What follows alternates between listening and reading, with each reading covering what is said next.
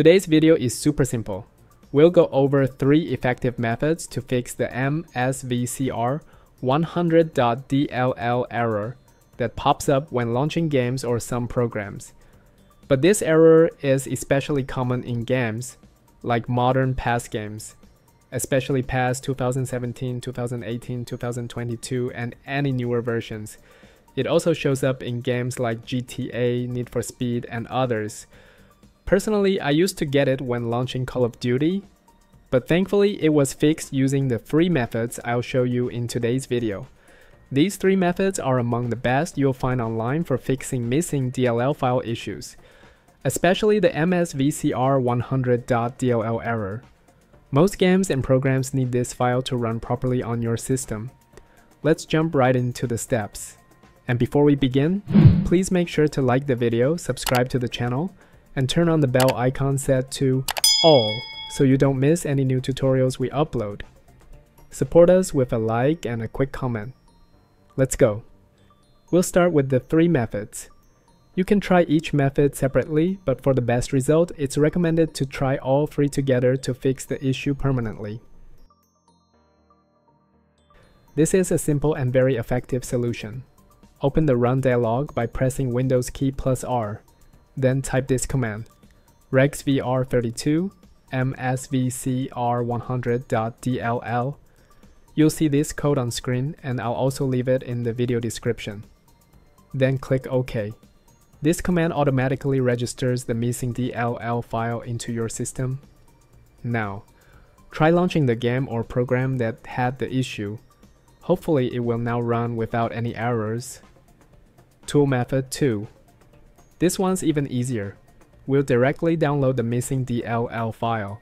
All you need to do is go to this website, the link is in the video description, or simply search on Google. Download MSVCR100.dll. Once you're on the site, search for the missing file, MSVCR100.dll. Press enter, and you'll find it at the bottom of the page. Click it, then click the file name again to download. Save the file, for example, to your desktop. After it's downloaded, copy the file. Then paste it into the folder of the game that's showing the error. In my case, it was Call of Duty before it got fixed.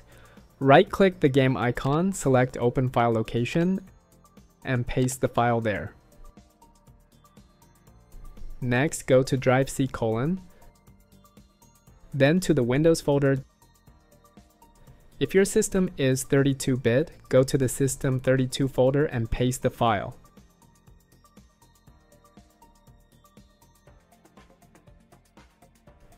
If your system is 64-bit, go to the syswow64 folder instead and paste it there. It's recommended to also paste it into System32, even if you're on a 64-bit system. Now try running the game or program again. In most cases, it should work just fine now. Method 3. This is a very important and super effective method. It will save you from similar issues in the future. Just install DirectX on your PC. This is one of the best tools that helps games and programs run properly on any Windows system. It creates an ideal environment and automatically includes any missing files. No more manual fixes or errors. You'll find the download link in the description, or you can visit Microsoft's official website. Search for DirectX, press enter. You'll see multiple versions. Choose the one that suits your system, like the one I'm showing now. Download and install it normally. I'll also leave direct download links for both DirectX and the DLL file website in the video description. And that's it.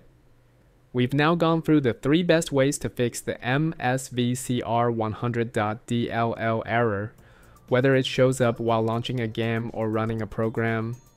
Let me know in the comments which method worked for you, 1, 2, or 3, and whether it solved your issue. And before you go, please don't forget to like the video. If you haven't subscribed yet, make sure to hit that subscribe button and turn on notifications set to all so you never miss a helpful tutorial again.